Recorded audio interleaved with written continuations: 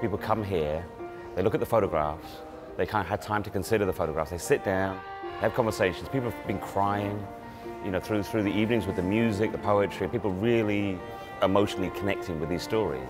But everybody has left here with a smile on their face. Everybody's left here feeling positive. Everything I could have hoped for. You know, to have people connect with stories, get really emotional about it, but still feel they could do something about it. This exhibition now is taking a life of its own. So, you know, there's been new work created by Semaan the painter, and Alaa the violinist has created new work. So it's a living thing.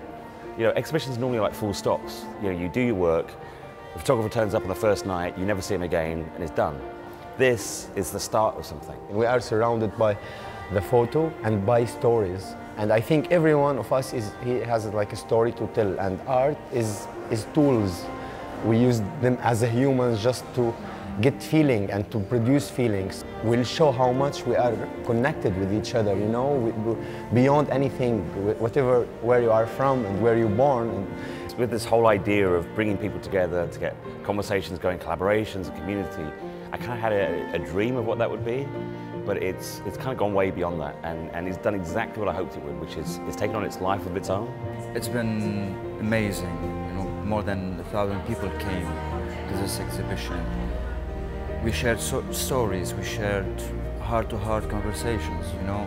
When you can create a community and collective consciousness, you can change things. Children now here, and all in Syria, and all around the world, should be laughing and playing, I mean, as life should be.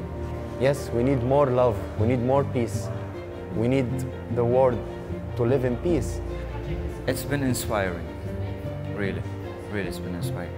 His work and this place and Humans of London really gives you hope. What else we need right now is a little bit of hope. I don't want to create sympathy. You know, too often we have sympathy for people affected by war.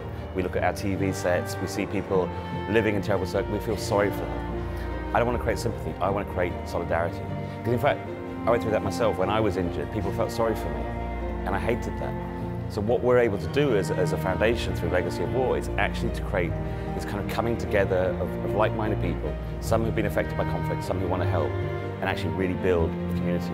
This has really reinforced my belief that sharing stories, getting people together to share and talk is something that has to be continued. And this exhibition is just the start of it. So now we've set up officially as a charity, and this foundation is all about creating solidarity with artists around the world, supporting artists affected by conflict, and also the communities themselves that I document.